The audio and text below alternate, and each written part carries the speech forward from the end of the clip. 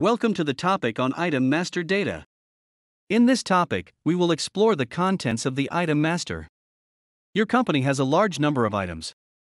To better manage the needs of daily business, items are set up as master data records. Default data for purchasing, sales, and inventory transactions are contained in item master records. SAP Business One enables you to manage all the items that you purchase, manufacture, sell, or keep in stock. The way we define what these items are and how they are handled is through the item master data record. An item master data record is created for each product and identified with a unique code. You would create an item master for a product at the level of a universal product code or a catalog number. Item master data is at the heart of almost every process in SAP Business One.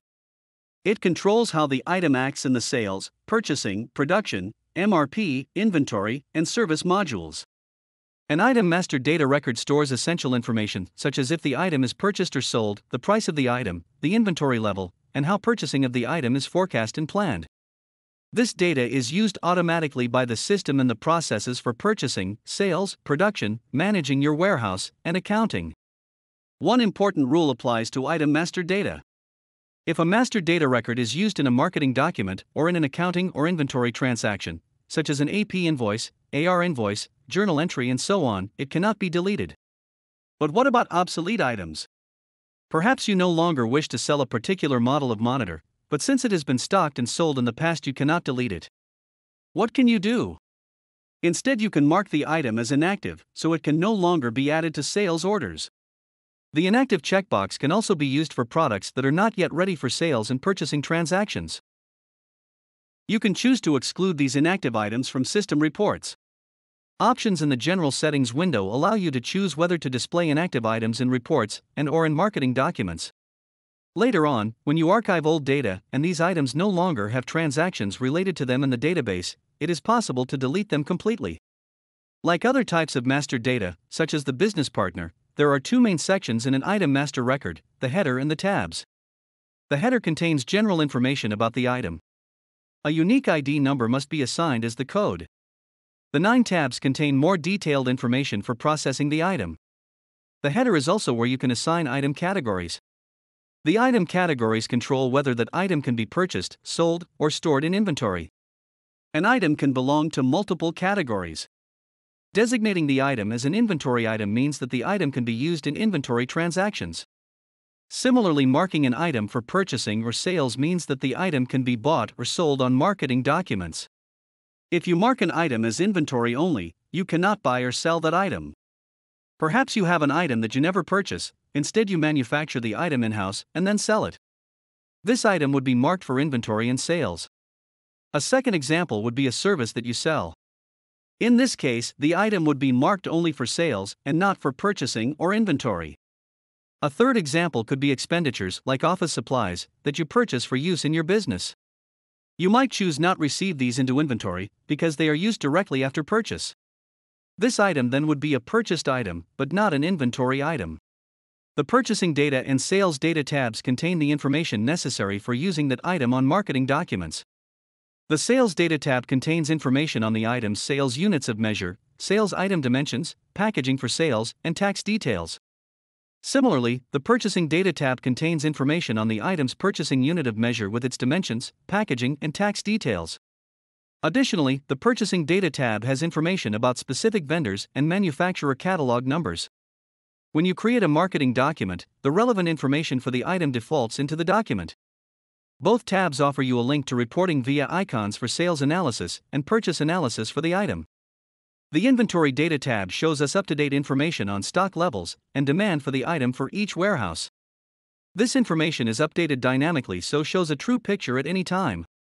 A matrix displays the quantity currently in stock, the committed quantity, which is the quantity ordered by customers, the ordered quantity, which represents either quantity ordered for purchase by your company but not yet delivered, or the quantity on production orders for an item produced in-house.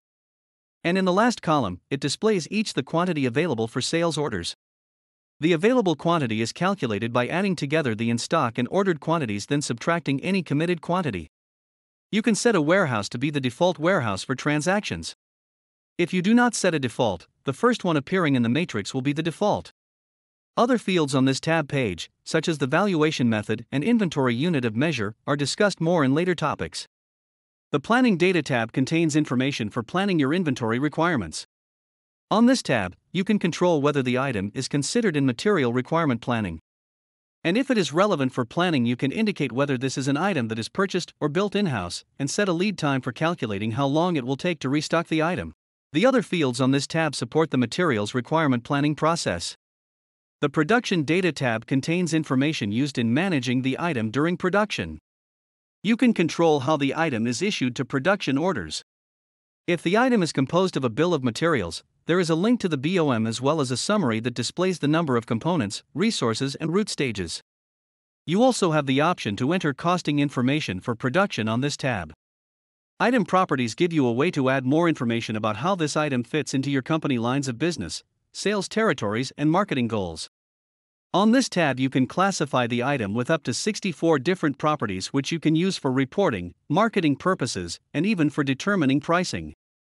For example, a particular laptop might be classified according to the type of user, professional, student, condition, new, refurbished, and other properties such as screen size, processor brand, price range, system memory, touchscreen or not, operating platform, and much more. Item Master Data controls how an item acts in the business processes. The data is used automatically by the system in the processes for purchasing, sales, production, warehouse management, service, and accounting. A master data record is used in transactions and cannot be deleted until those transactions are archived, but the item can be marked inactive. Item categories control whether an item can be purchased, sold, or stored in inventory. An item can belong to multiple categories. Designating the item as an inventory item means that the item can be used in inventory transactions. Similarly, marking an item for purchasing or sales means that the item can be bought or sold on marketing documents.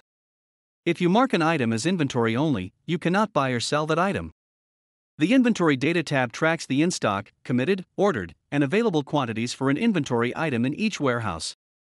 The available quantity is equal to the total of the in-stock and ordered quantities minus any committed quantity.